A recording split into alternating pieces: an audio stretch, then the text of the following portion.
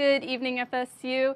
My name is Jennifer Collins, student meteorologist here with your FSU social media update.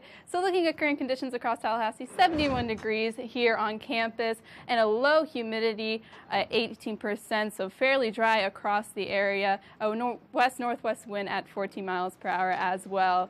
Current temperatures, looking at the map, 68 degrees in Valdosta, 72 in St. Mark's. So overall, comfortable temperatures from the upper 60s to low 70s as well. And as we move on to the relative humidity, very dry out there, 18% here in Tallahassee, 22 in Carabel, 31, a bit higher as we get more towards the coast, but overall fairly warm, fairly dry for the entire Big Bend region.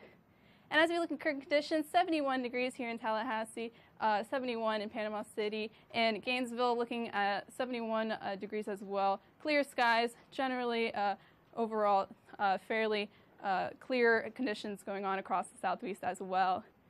Water vapor imagery, we are in a high pressure system right now, so we have a lot of dry air coming into the region, but overall fairly comfortable temperatures going on through the weekend as well.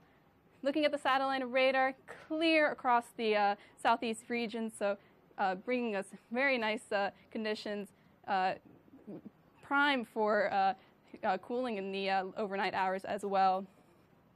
And as we move on, if you're expected to go on the beach, if you're not going to the Spring Bowl game tomorrow, northwest wind at 10 miles per hour at the beach, surf 1-2 feet. UV index is very high at an 8 on the UV index scale, so if you're going to go on the beach, very nice weather for that. And if you're going to go on the boat, south wind at 5 to 10 knots, a light chop, clear skies, so generally very nice conditions if you're expected to go sailing. Tonight's forecast, 41 degrees here in Tallahassee for our low, 46 degrees in Carabel, clear skies. It's going to allow us to cool down a bit in the overnight hours.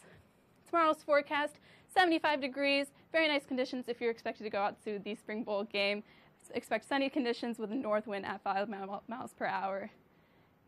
And as we look at the week ahead, Saturday, Sunday, we're going to see an increase in temperatures, 80 degrees for Sunday, but throughout the work week ahead, 82 degrees in the mid-80s generally for the entire week. Wednesday, expect a little bit of increasing cloud cover as well. And with that, I hope you have a wonderful weekend.